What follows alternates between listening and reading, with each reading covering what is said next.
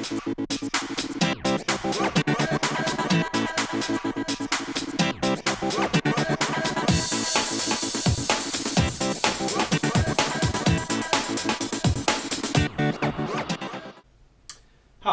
my name's Dan, and in this video we're going to teach you about programming a ClearFlow access point. So there are several of these in the range. If you saw our overview video, you should be aware about what products are available. So we have options between single band and dual band options. We're going to show you how to program a dual band access point in this video.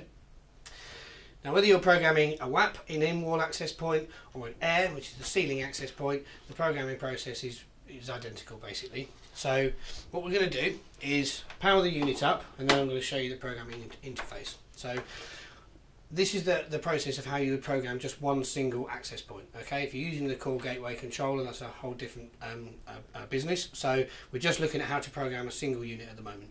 So we've got our power injector, which comes in the box with the air product, which we've connected via the mains, and we're going to use the PoE port to connect the power into the access point. So we'll turn it over, the underside of it, we've got two ports, the LAN and the WAN port. You can actually use either for programming. I'm going to use the WAN because if we did decide we were going to connect into another device, then of course we can loop out from the LAN port into another one. So what will happen now is the unit will boot up. Takes a minute or so to do it, so do be patient. Now you'll notice as well I haven't connected anything to the LAN port yet. So this is the port where you would connect your network into, so from your router, for example. I haven't done that purposely, and this is something that's important to mention, is all the devices are all DHCP. So what that means is that they will take an IP address from the host network. Okay, so any device that's on a network must have an IP address, and that's how communication happens. But the way that we program these is we use a browser on the device that we're going to use for programming and the default IP address. So of course, being DHCP, if we connect this device to a network, it will automatically get given an IP address by the host network, which we don't want it to do yet. So on the back, there's a series of bits of information that we can use. The bit we're talking about at the moment is the IP address, so we don't want that to change because the process is to boot the product up, connect to its default Wi-Fi because it will start generating a Wi-Fi via a smart device such as a smartphone or tablet or a laptop. We're going to show you using the laptop. And then using the IP address which you insert into the browser, that will bring up the login screen. Okay, so hopefully, while I've been waffling on, it should have booted up now. So you're going to open up your Wi-Fi settings and search for the default Wi-Fi. So you're looking for an air Wi-Fi, a WAP Wi-Fi, depending on what product you're programming. So if we look on here, yep, so we've got our Wi-Fis. As I mentioned, it's a dual band, so they're actually going to be transmitting two simultaneous radio transmissions, one on the 2.4, one on the 5. For the purposes of this programming process, it doesn't actually matter which one we use for programming, so we're just going to click on one of these. We'll just go for the 2 gig, just for no particular reason, and then click connect. So at this point, I just need to mention, if you do encounter a device that's fresh out of the box at default, and it has a secured network, then the password is ANTI, A-N-T-I, all lowercase, and then 12345. So there was a small batch of devices that had a default password put on them, which they shouldn't have done, so it should be unsecured. Obviously, should you encounter this, that's what the password is. Of course, it's also worth mentioning if you've got a device that has already used, let's say you've programmed one of these already and you've had to insert the default password, of course your device will remember that password and you won't have to insert it again.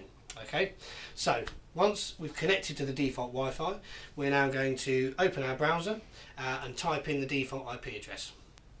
So the default IP address on these devices is 192.168.1.200, and it's on the back of every device. Obviously, once you've used one or two of them, you'll probably remember what that is. So we'll insert that into the browser and then it will come up with our login screen.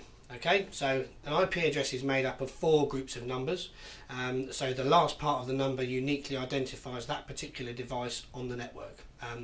The other 3 groups of numbers, they're called the subnet, and that basically is set within a particular network. So, and for a device to communicate with that network, they must all have the same subnet.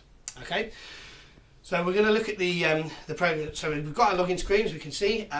Also on the back of the device is the default password, which on every device seems to be in the world, seems to be admin. So we'll just insert that into the field there, and then click login. And now we've logged in. It's important to mention as well that we should always change the admin password, because of course by default, if anybody knows that password, they could possibly get into your system. So I'd recommend having a generic default password that you use for your devices, and obviously make that change. So looking back at the screen, we've now got a series of options. We're going to program an AP, so you'll go to the wizard and you'll click on AP. And now you'll see we've got a series of options. We've got 4 stages across this programming. We've got our LAN settings, the Wi-Fi 2.4 and Wi-Fi 5.8, and then obviously a quick summary at the end on the finish menu. If we were programming a single band, there'd obviously be only one Wi-Fi programming menu. Okay, so we're going to set the LAN settings first. The IP address, this is a default IP address. Now if you don't change it at this point, it will stay as DHCP, which means it will automatically get assigned an IP address by the host network. So when we're setting the IP address, in this particular case we're actually leaving it as dynamic or DHCP, but we'd actually recommend setting it as a static IP address so it's easier to find it on the network. So in order to do this, you need to scan the network using Fing. It's one of the IP scanner apps that we recommend, or you could have a desktop version if you're using your laptop. So ideally you would scan the network, you would identify the subnet so you'd understand whether your network is on 192.168.1 if that's what it is, and then you would choose an appropriate IP address that matched the subnet, which is the first 3 parts of the IP address, and then with a unique IP address, or a last group of numbers that doesn't clash with anything else that's on the network, because every device that's on the network obviously must have an IP address, but they all must be unique as well, so you don't have any IP clashes. You shouldn't need to change the subnet mask, but if you do, that really only governs the number of IP addresses that's available within the network. So this is the most common, I think it's 256 IP addresses, so we won't change that in this case, so we're obviously going to leave the IP address as it is as well. So we go to next, and now we're going to set our SSID. So the SSID is the name of the Wi-Fi, so when you look for it with your wireless device, that's what it'll be signed as. So we're going to make a change to this because that's the default SSID. As you can see, the default password is there as well. So we're going to change the SSID, we'll just call it ClearFlow. There we go. But of course, this is the password that you'll give to users so they can access the Wi-Fi. Okay. So moving down, we've got some advanced settings. You can actually set the device to a 20 meg or 40 meg bandwidth. This literally is the physical width of the transmission. Okay, 20 meg is optimum for 2.4, so that can stay as it is. We've got some options with our country setting. This really only governs the number of manual channels that are available. So we'll set it to Europe. And we can choose at this point whether we want to leave the channel selection to automatic, which means that the device will choose the most appropriate place for it within the band, or as you can see we've got a choice of manual channels that we can choose. Now this is quite a useful feature if you've got a lot of wireless devices using that particular part of the band. If you find you set up a device and it drops out, it might be that it's hitting something else, and that could be a baby monitor, it could be a wireless phone, so you may want to choose a manual channel selection and that can be achieved or decided by scanning the airspace, and you can use a Wi-Fi analyzer app for that, which is quite useful, works really well on Android, so you can have a look for that one. That scans your airspace, and you can see what's being transmitted in that space on which channels, and therefore you can choose where an appropriate place might be. We're going to leave it on auto for the purposes of this, and then we're going to go on to the next stage, and now we're going to program our 5 gig radio transmission.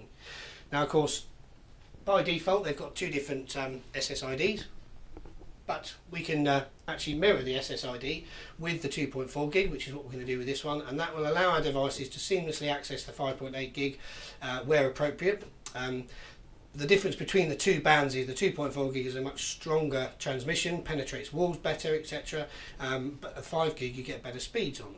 So it's useful to have both, and that's why the dual band APs are quite popular. But of course, if you have two different SSIDs for the two different transmissions, then your device has to choose which one to go onto. So you may end up finding the user has to manually choose the 5.8 gig band if they want to be able to access it. So we'd recommend seamlessly mirroring the SSIDs and passwords, which we've done. So we've got ClearFlow, and we're still using ANTI12345 just because it's easy to use.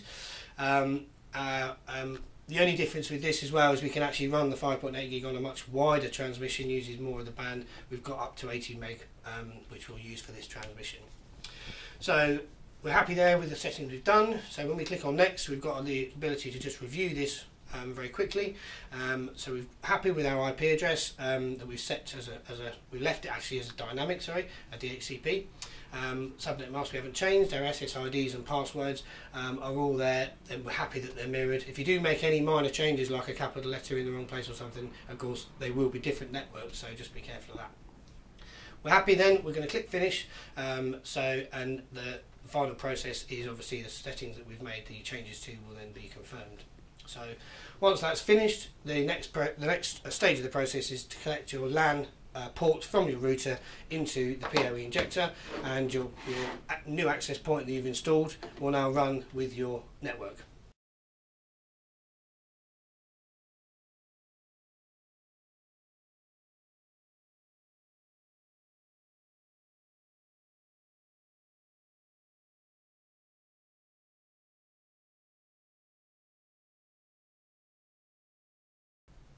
Okay, so now the device is programmed. We've seen the settings have been saved. So now we're going to connect the network into the power injector, so into the LAN port. This cable is now connected to our router.